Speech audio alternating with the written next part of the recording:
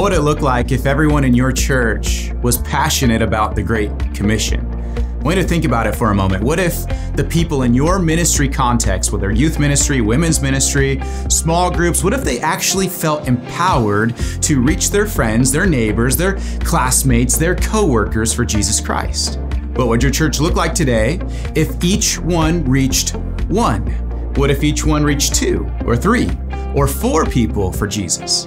What kind of growth would that bring to your church? What kind of excitement would that produce? What kind of confidence would that create within your ministries? I want to share with you today some practical tips for getting your people engaged in the Great Commission.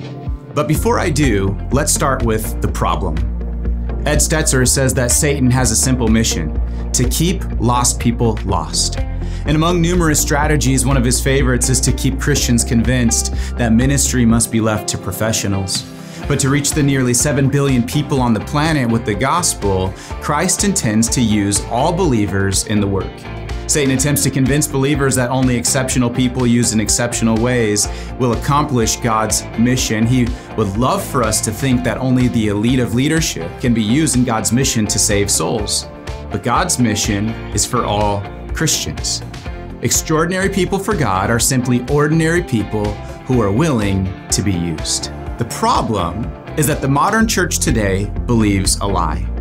And the lie is that ministry is for the professionals.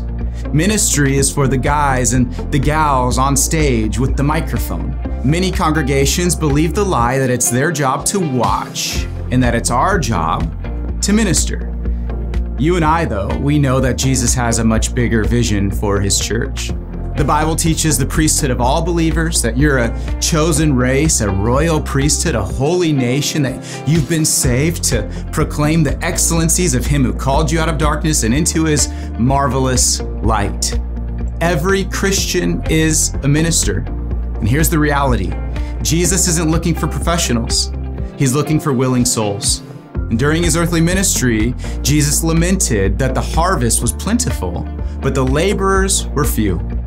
The first batch of laborers that Jesus sent into the mission field were regular people with regular lives. He used fishermen and tax collectors, political zealots, and many others with such basic jobs they weren't even listed.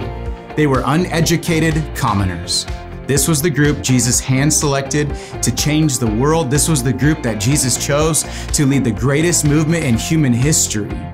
Now, you may look out on a Sunday and see a group of regular guys and regular gals, but I'm here to remind you today that Jesus Christ specializes in regular. The 12 changed the world, and they changed it without seminary degrees, without wealth or fame or prestige, without viral videos or social media or YouTube. They were very ordinary people capable of very extraordinary things. So here's my question: are you empowering your people to minister, or are you enabling complacency? Francis Chan says leaders have become like personal trainers. They run on the treadmill while their trainees sit and marvel, and then they wonder why their people aren't developing. I believe that it's time to put the weights back into our people's hands. It's time to teach the people under our care how to flex their ministry muscles. They cannot get buffed through osmosis. They cannot get buffed by watching. They must pick up the weights. They must engage. And only then will they see the abundant life that Jesus has planned for them. But to help, we need to have a strategy, a simple strategy for reaching and growing people. So if your church is looking for such a strategy, then check out the video called The Master's Plan for Evangelism. But until then, remember, Jesus only needed 12 to change the world. How many people are in your church?